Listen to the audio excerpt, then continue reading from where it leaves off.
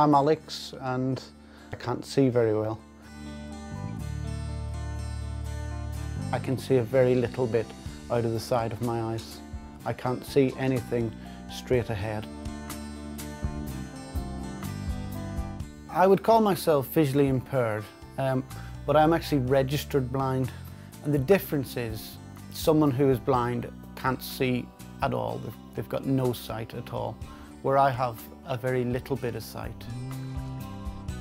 I'm able to watch the television, but when I watch the television, I sit to the side of it. So it looks as if I'm looking straight ahead, stay away from the television, but I'm looking at the television from the side of my eye. My dog's name is Leo, and he's a Lab Retriever, and I've had him for 4 years now. Good boy, right. Good boy, straight on. I've had my eye condition since birth. My eyes don't hurt at all, there's no pain in my eyes. Good boy, come on, right.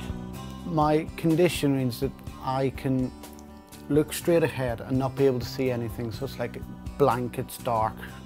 And as I come further out of my eyes, I can see more and more to the side. I can also see colours, but not like sort of you might see colours. It's not as bright, and sometimes I get colours mixed up. When we're outside, Leo effectively is my eyes. He prevents me walking into poles, people. Goodbye. Right on. Goodbye. Usually when the bus comes, Leo stands up and starts wagging his tail because he knows the bus is coming.